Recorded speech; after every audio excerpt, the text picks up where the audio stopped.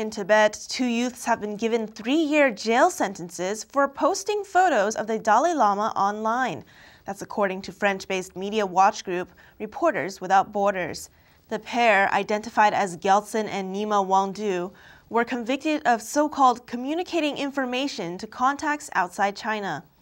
The communist regime has made it illegal to have or share photos of the Tibetan spiritual leader.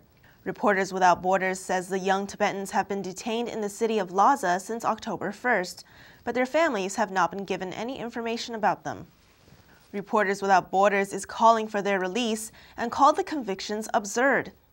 The sentencing follows similar treatments of Tibetan bloggers and internet users in recent months. The Chinese regime is frequently criticized by the international community for its heavy-handed approach towards Tibetans.